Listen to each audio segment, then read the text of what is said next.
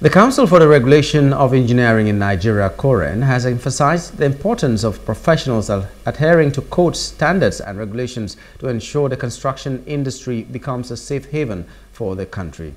During the opening of the 2024 edition of the Nigeria Build Expo in Lagos, Coren President Engineer Ali Rabiu stressed the significance of promoting ethics and upholding standards among all professional bodies. Engineer Ali Rabiu highlighted that the discussions at the Expo will play a crucial role in reshaping engineering practices nationwide and unlocking the vast potential within the profession, making it a key driver in the sustainable socio-economic and infrastructure development of the nation. Speeches that were given inside, they have actually outlined the major issues in the construction industry. Actually, there is the issue of regulation. Actually, enforcement of the regulations is not there. And most of the major stakeholders in the industry are not regulated. When you talk of the artisans, generally they are the majority. But it's like they are not regulated. And generally, the regulation is poor. But thank God, the Coren, which is one of the major regulators, they are coming up.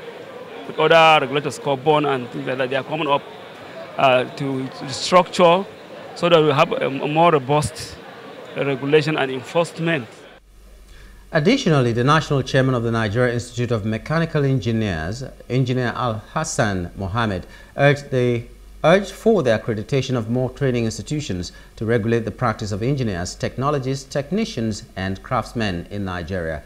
Meanwhile, the CEO of Elan Expo, Jude Chime, urged the federal government to ensure a stable foreign exchange rate to support the growth of the nation's economy.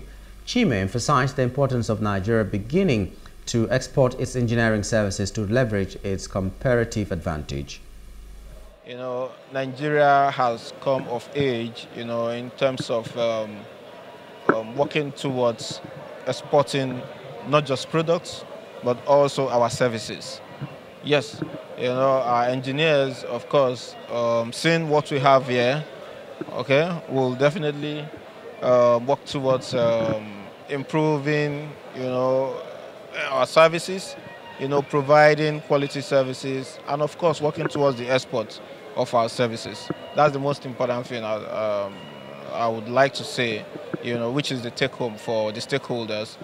And of course, stakeholders, which includes government, work towards the effects, stabilize it, and you find out that it's, of course, it's going to be a huge, it's going to be really, really massive, in terms of what this will bring, in terms of how many investors this will attract, if the FX is stabilized for 5-10 years, of course. I know that it's always easy to keep looking to the government, but definitely they have a role.